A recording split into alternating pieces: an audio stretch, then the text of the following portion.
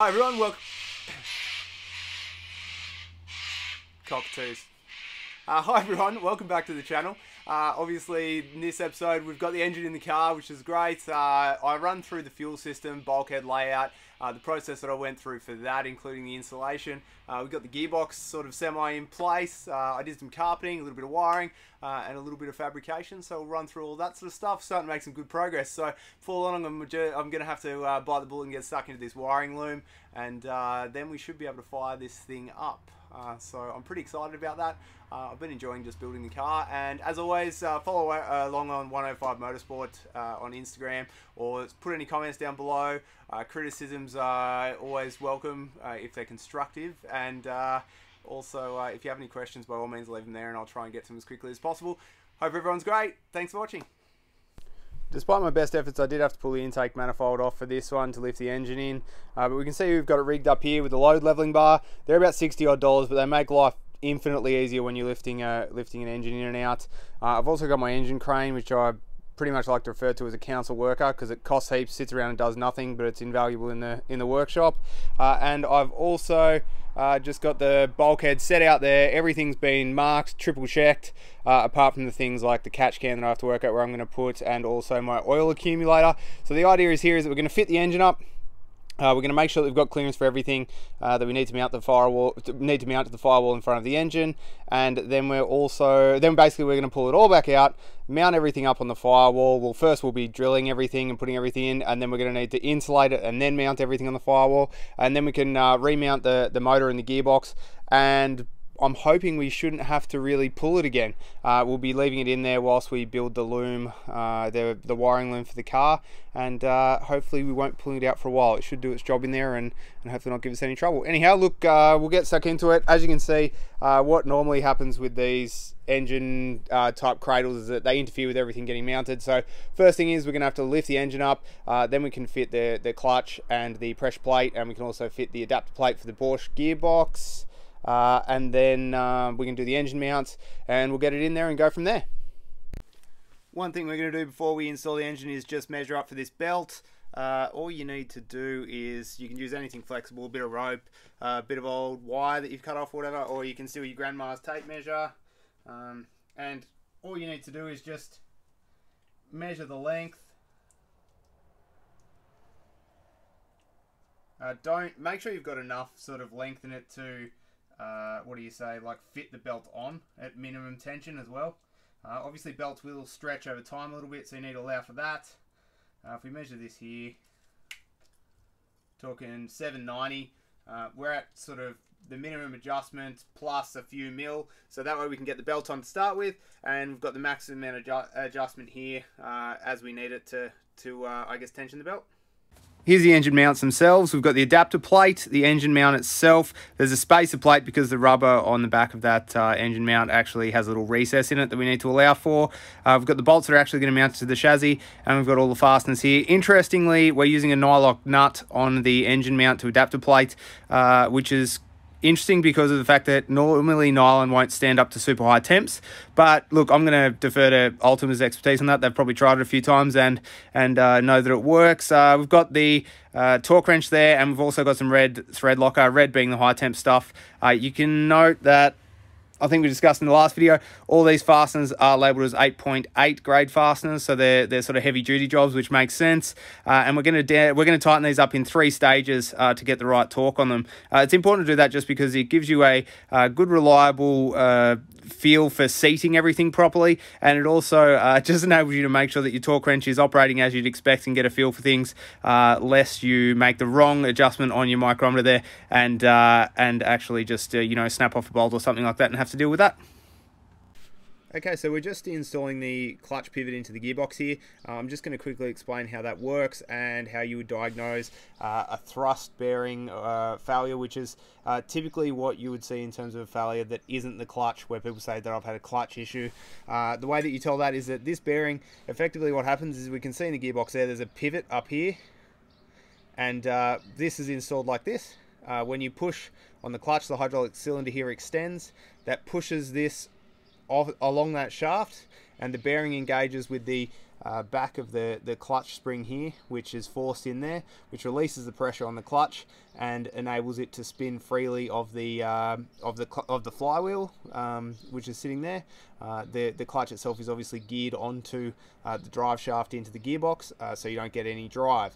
Now what happens is that these bearings inevitably do wear out. So the way to sort of identify how this can be an issue is that if you put it into neutral, release the clutch, and you're getting quite a bit of noise, you'll find that it is this bearing that is being a bit of trouble. There really isn't any major drama in terms of replacing these. They're fairly cheap and fairly easy to do.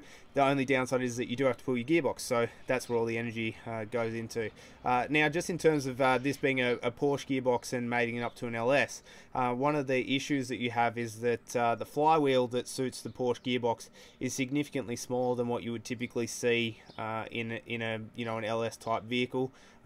Basically what happens is if you have a smaller diameter clutch, a smaller size clutch, you require a higher pressure plate force to be able to get the same transfer of torque through the gearbox.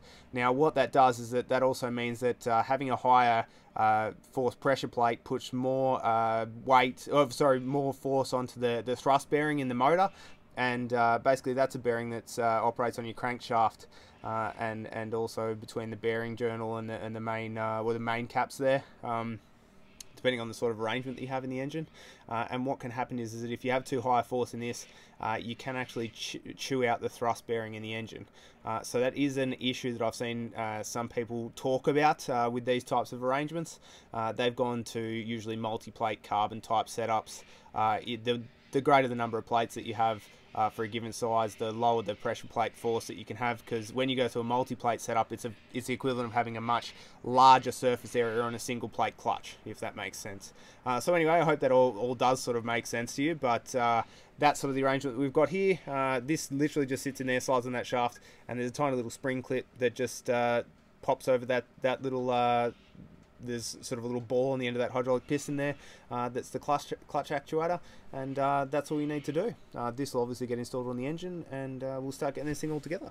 We can see here that despite my concerns, we've actually got heaps of room here. There's probably 4 or 5 inches at the front of the motor there between the firewalls, so that's great. It's going to help us obviously protect the cabin from heat and enable us to run everything along that firewall without too much trouble. We can see here that the water pump's actually going to sit reasonably well. I just need to get a slightly neater pipe just to connect that so it's not misaligned at all or putting any stress on all of that. Otherwise, there's not much to it. The only thing which is, I guess, a bit of a concern to me is I need to carpet this bulkhead, and once I get it installed and get the motor installed and the box installed and everything, I don't want to be pulling all that out again once I get the center tub section on to lay that carpet in. So I need to sort of think about that. I'm thinking about adhering the carpet to this. Obviously there's going to be an overlap around it, or maybe just cutting it in a few select places and adhering it to this back panel, so that then once the center tub's on, I can just put in a couple of extra bits. I don't really want to be trying to cut it whilst whilst the center tub's in place. It might be a bit difficult, but I'm just gonna have to think that through and work out where I want to get to with that. I've measured up the crossover for the electrical that's going to run across to feed the starter motor from the alternator connection. Otherwise, I also just fitted up the exhaust headers on this side, and I wanted to just do that because it's always nice to get a bit of an idea about how you're going to fit things up in terms of what process. You can see that it's very tight.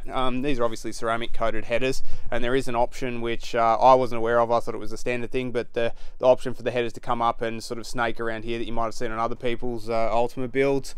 But we can see there that it's very tight, and the reason I did that is I just want to know that I actually need to fit the collector in first, and then fit the front or rear section in this case of the headers, then the front section of the headers, and that should get it all in there. Otherwise, all looking pretty good. Now I just have to undo all the work that I've done and then finally sort of get the box in place. I'll be protecting the chassis with a bit of foam and whatever like that.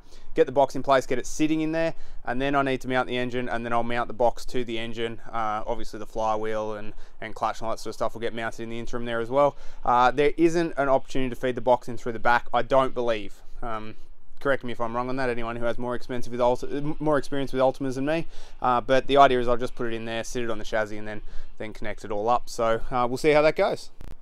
So we've got the motor set up here. It is now unsupported on the engine crane. You can imagine once the gearbox is all mounted up, there'll actually be some support at the rear of the engine, which should sit it up a little bit higher. The one thing which was, I guess, a calculated sort of question when I was choosing the components for this engine was the sump, because we always knew it was going to be a very close fit to this cross brace in the engine bay. What we've come down to is around about, I'll try and show you here, it'd be lucky to be 2 mil or less of gap here between the bottom of the sump and that cross brace. The thing that I'm happy about is that I don't have to do any major modifications to a sump or buy a new sump, which was a big question, but I have had to throw some more cash at a remote oil filter adapter kit, because the oil filter itself is actually the only thing that would foul on that cross brace. Downside, sort of upside as well as this, is being able to put in a remote filter mount means that I can change it more easily and have it in a position where oil won't piss out of the filter when I change it and drop on everything. I use these, and I've used them on a couple of engines now because they're reasonably competitively priced. They're about 300 Australian dollars. Is an Aeroflow remote filter mount kit. There's a part number here somewhere because I'll forget it later. AF642042, that didn't focus. Basically, they're a universal kit, so you get an adapter plate that bounces up to your engine. This green little adapter suits an LS thread type, but there's a number of threads here to suit different engines, so I think the Ford ones actually just screw on directly straight away. These are a thread on the actual remote filter mount itself to suit a Ford type filter, but you can get ones to suit LS's, so I'll look at that in a bit of a later time. But for the moment, this should get us out of trouble. The thing which I like about these as well is that they're black, so they work on everything. There's no additional sort of clearance issues around the filter mount itself, so you know where this sump has some obstructions around where the filter screws on, you're not going to have any clearance issues. They're O-ringed, which is quite nice. And other than that, being black, they sort of suit most engines. If you were to price this up independently, I mean, it comes with some AN10 hose, a couple of meters of that. You're probably talking 60 or 80 bucks for that. It is 100 series. The way that you can identify that is these AN fittings don't have an olive. They are just a standard type fitting, but that's fine for the type of pressure that you're talking about with an oil system. I just use 200 across the board because I find them more fail safe, I guess, to sort of make and utilize. So I've got some AN10 fittings that I plan to use for this anyway, so I'll use them. But see how that doesn't have an olive, so that's how you can tell the difference with them. The only thing otherwise to be aware of this is when you're routing your hoses, sorry, these holes do have an in and an out, so make sure you don't reverse the flow on your filter, because most filters have an anti-drain back valve, which is just a rubber flap that you'll find. So the red bit in there is actually just a rubber sort of one-way valves to stop this draining empty when you shut your engine off and then having to prime it each time you start the engine, which would mean that you're not going to get adequate oil flow to the engine straight away. You want the oil coming in the sides and out the bottom hole there. So one to be aware of. It's not like a real estate agent where you can just have shit coming out both holes, but that's the main thing to be aware of with these. Other than that, they're pretty straightforward. Like I say, reasonably well priced. So we'll get that. It's a bit of a pain to throw some more money at it, but it's not the end of the world. I'm pretty happy that the sump's going to work and it's going to fit there. I'd like a little bit more clearance. Generally, you want sort of, more like 5 or 7 mils clearance rather than 2. But once we get the gearbox in, it'll support the rear of the engine a bit. We should increase that clearance a little bit, and I'll put some protection on that cross brace. And if I see it marring it, or I notice that it actually has been touching it under hard acceleration, then I can always just put in a couple of minor spaces on the engine mounts, or even just jack the back of the gearbox a little bit just to get that extra mil or so of clearance. It is sort of that level of tolerance. Just quickly, the one thing that you can do with these remote filter adapters as well is you'll see there's actually a couple of ports in there. You can, just quickly grind off any of the sharp edges and stuff like that, as you would when you're porting a cylinder head, for example, just to increase flow. It's not a super huge improvement, particularly on ones that have been well machined to start with, but it is something that is possible to do. It'll just mean that the oil is going to flow through there a little bit better and ensure that you're not going to run into any major pressure restrictions because of the sharp edges. But for the moment, look, I've just added some oil to this filter adapter and I'll screw it on now.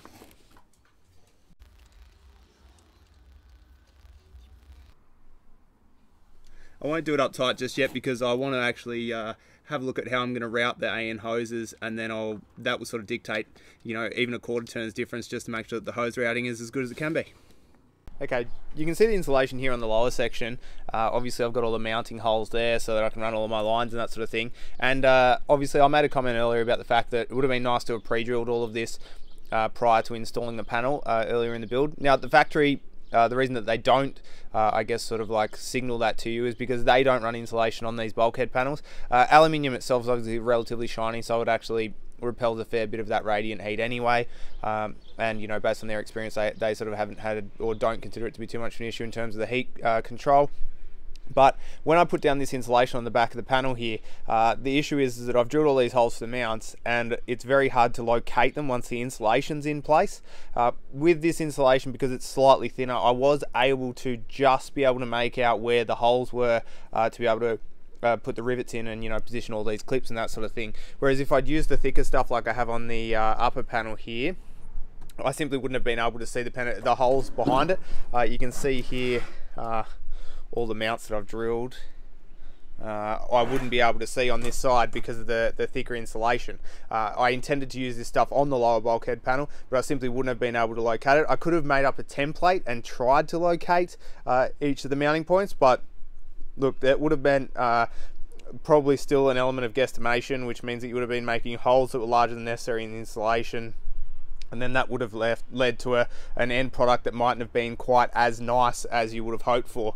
You know, you don't want to have sort of like, oh, I think it's about here, and it ends up being sort of, you know, 5 mil over here, and then you have a bigger hole in the insulation and it looks a bit rubbish. So that's the reason that I've gone down that path. Obviously, with the benefit of hindsight, I would have drilled that lower panel completely before I'd installed it in the car to start with, but it's not the end of the world. I think there's still going to be a good amount of insulation in there, and I guess the other thing is that the distance between the front of the engine and the back of that bulkhead is a lot bigger than I actually ever envisaged, so the air gap there is going to be very helpful.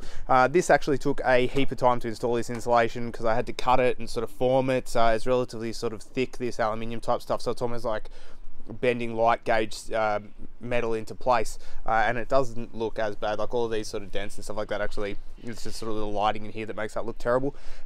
Anyhow, we'll get this sort of marked out. I'm going to poke basically just a mandrel off one of the rivets back through the back side of this, just so I can locate all the mounting points, and then I'll stick this in the car and get everything mounted up, and we'll go from there. Right, so I'm just fitting off a couple of these electrical connections now that I know the lengths that I need. I don't know whether I've covered this before, but generally the process that I follow for really large electrical cable like alternator or battery feeds or whatever is just to trim away the insulation just using a Stanley knife. It's very easy to do it and ensure that you don't take away any of the copper, which is pretty important. And then it's just a matter of making sure that you get some decent lugs, fitting them on, orientating them so that the cable sort of lends itself to holding itself in place, which means that all your mounts, your P-clips, zip ties, whatever, aren't under stress continually, and over time sort of encourages them to fail. And then I just use a big punch and just flatten it out, and then use some heat shrink over the top. There are specialist tools that you can use to do this sort of stuff. They're reasonably expensive unless you're an auto elect doing it all the time. Sometimes, as John McGuinness says, you've just got to piss with the dick that you've got. Speaking of which, actually, there was a Collecting Cars podcast between Chris Harris and John McGuinness, who's basically one of, if not the best Isle of Man TT riders ever in history. It's a cracker. Definitely recommend having a listen to it. I am a bit of a bike tragic as well as a car lover, so no, if you're interested in that stuff and you want to sort of listen to blokes who have probably got a screw loose and definitely live on the edge, that's a worthwhile thing to listen to.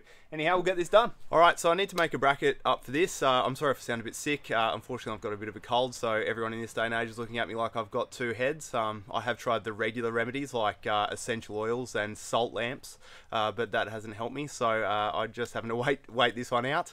But what I need to do is I need to make the backing plate, at least for the bracket that's going to hold the AccuSump, so that I can get the mounting points on the upper bulkhead section, because I need to do that prior to obviously installing the insulation, so I can access it from the backside and I'm going to know where my mounting points are, and also so that I can just finish off the carpeting and get the bulkhead installed, so that then I can install the motor and box. So what I'm going to be doing with that is effectively I just have my AccuSump. I'm going to have a backing plate and then a ring at the bottom which is going to sit around the bottom here, and a ring at the top is going to sit around here, and that's just going to hold it all in place. To do that, I've just got a rolling machine here. I purchased this one here. It's about $300. What it allows you to do is it's a guillotine, a bender, a brake bender, and a roller in one. So we're just going to use that to form up this ring like I have here already, and then we're going to weld that to the backing plate, the aluminium backing plate. We might put a couple of holes in it with some dimple dies, just give a bit of structural rigidity there to hold it in place, and we'll go from there.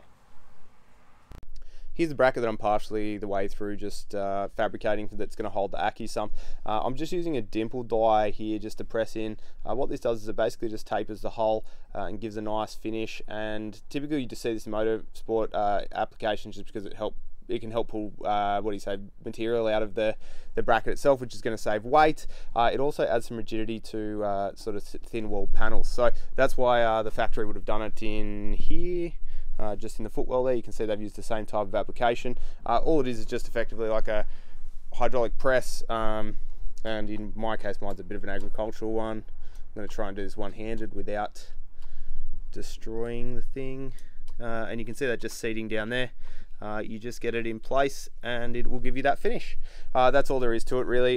This one also is a hydraulic hole press. It just gives a nicer cut than what you would get with a standard hole saw. I can actually show how that's used in another video if people are particularly interested. This bit of equipment is sort of a bit more expensive. It's sort of, you know, even for a basic kit you're sort of talking about $600 odd, but it is quite good if you are fabricating things. The other thing that we're getting onto now is just the rear bulkhead carpet. So the instructions aren't the clearest in my mind when it comes to the rear bulkhead carpet. Obviously we've got the rear bulkhead here. Once it's in the car, it's going to be very difficult to get access to any carpeting, especially once the center section is fitted. So the factory does talk about cutting some multiple sections here. I don't want to have any visible cut lines because I think it'll look a bit rubbish, but the thing is that obviously you can see here when you have the carpet laid down, trying to form it around this and contend with the roll bars is a bit trickier. I'm still not sure how I'm actually going to attack that, but what I'm going to do is because I need to get this bulkhead in so I can keep moving, I'm going to glue the carpet down into this whole flat section. I'm going to leave it in a huge single piece. I'm going to cut out obviously the concession that you need to make for the roll bar, because that's definitely going to be required. And then once I fit the center section on the car, I should be able to just sort of peel it back and work around. I'll probably have to pull the center section off, which I'm planning on doing anyway once I mark out all the cutouts for the dash and that sort of stuff, and then I'll fit it back on and go through all of that, putting on the Alcantara on the dash. But yeah, for the moment I'm just going to glue that in place. It's going to leave these big flappy bits of carpet in situ, but I'm hoping that I can do that all in a single piece, which will look as neat as possible. So we'll see how that goes. If it fails, or if anyone else who's done this before thinks that I'm having a massive oversight, then please let me know. Alright, we're just working on the carpet here, so all I'm doing is just marking this. I've basically got the front edge sorted out so that it looks as neat as possible. Obviously that's the one that you're going to see, so it's important to get that to align properly. And then I'm just going to take out any excess at the rear here.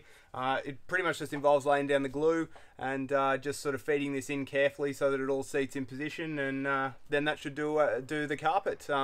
Apart from that, there's sort of no other issue. With the glue that they do provide from Ultima, you are going to get very high. So keep in mind that if you're not interested in that, you probably want to do it in a well-ventilated space. I'm not doing it in a well-ventilated space, so I'm having to take a break every so often unless I start to space out or talk even more shit than usual.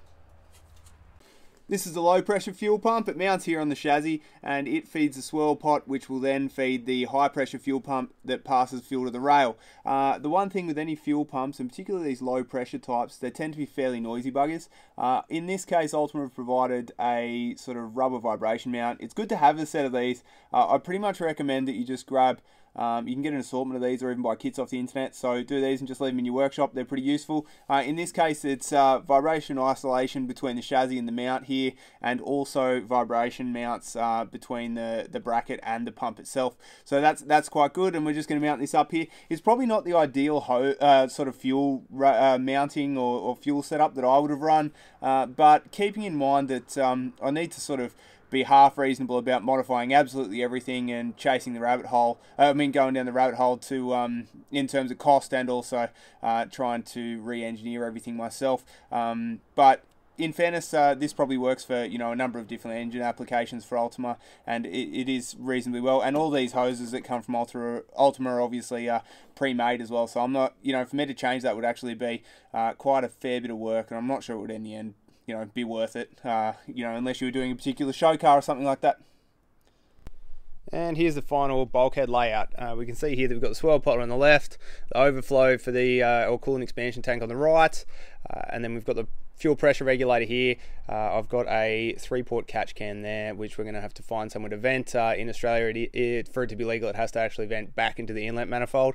So we'll probably block that off for registration purposes, and then they have a habit of being vented to atmosphere. Not that I would do anything wrong like that.